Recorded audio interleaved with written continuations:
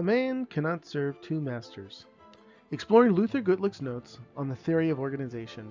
Hi, I'm Jason Espinoza, and this is my presentation for MPA 510 at California Baptist University. Today we're going to be looking at Luther Gulick's 7-principle theory Posdicort. Try saying that 5 times. Good luck. We're also going to be looking at the theoretical strengths and weaknesses of this theory and a practical application in a modern day industry. And then rounding this presentation out with Posdicort. What does it mean? Let's break down Gulick's 7-point acronym. It begins with planning, followed by organizing, staffing, directing, coordinating, reporting, and budgeting. As a manager, it is our role to accomplish the purpose set for the business enterprise, while organizing and arranging a team to ensure that we meet the defined objective.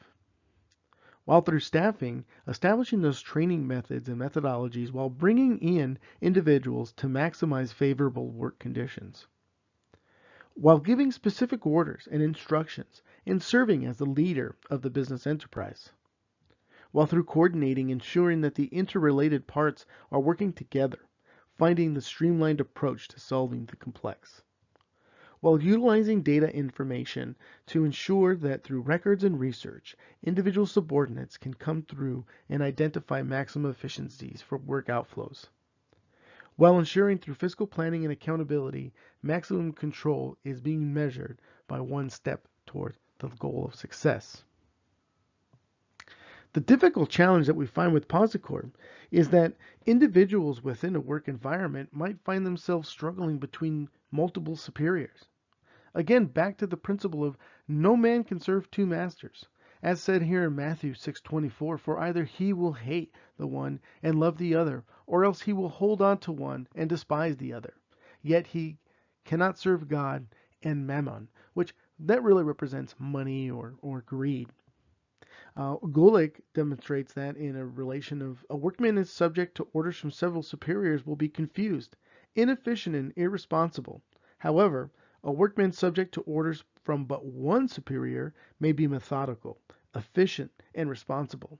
That's key to this Posdicort. Now, the principles enables the manager to prepare a sequence of essential tasks within a span of control that limits the number of people individual may supervise.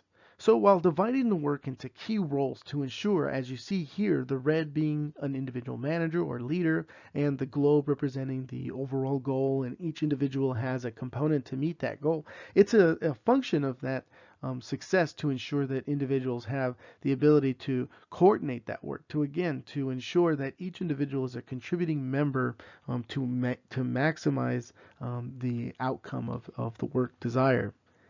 Equally, as we highlighted in the directing approach, the unity of command is key important to have a superior that is guiding that team to eliminate any confusion or inefficiencies lost as a result of multiple superiors giving direction that could take out of arrangement the necessary outcome.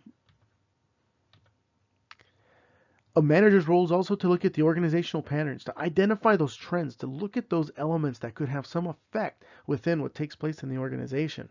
And that really is what's said to be one of the challenges and the weaknesses of Posdicort.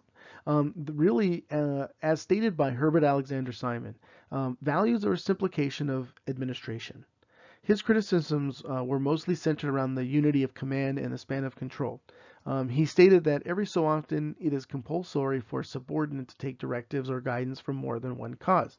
And Luther Gulick's specialized concepts tried to accomplish that. However, as you can see within this image here, this cartoon, really what Gulick's idea was, yes, we're going to meet maximum efficiency. You have individuals who are moving things forward. However, they might not be looking at the core effective efficiencies or core elements that might have an ability to maximize that efficiency. And so it really did separate out that capability. So, in looking at how this applies into a modern day environment, I think education is probably one place where we really see Gulick's plan come out. You have a pre-plan, you have planning, you have implementation. You're developing the components necessary to evaluate and improve that plan. For school districts, they cannot just simply identify a need. They have to come up with a planning cycle. They have to identify what they're trying to mitigate. They need to prepare for it. They need to respond to that. They need to recover for those factors. Equally so, they need to look at a timeline. They need to develop an idea, its development, how it's going to be implemented, some of those core functions in the concentration. It's looking at Gulick's role of the division of work, coordination within the organization, span of control, one master. You have school organizations that are working under a superintendent. The superintendent's core fundamental expectation is to establish the measures, the metrics that will be developed to meet the educational goals of the community in which they serve. And looking at Gulick himself, looking at Posdekor, right? You look at the word, the way it breaks down.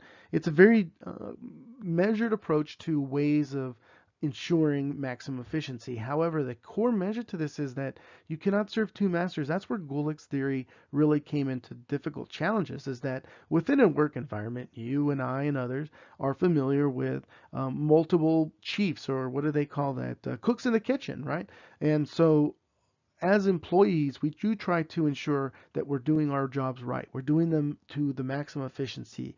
Gulick developed the roadmap, if you will, that ensured the individuals could identify that. However, what he failed to understand is that within that workforce, individuals will become superior through longevity, seniority, or experience. Those are factors that may not have been truly judged, and so therefore, individuals may be serving multiple masters in diminishing the maximum efficiency of the organization. And again, Matthew 6:24, I think really clearly states how you cannot serve both God and money.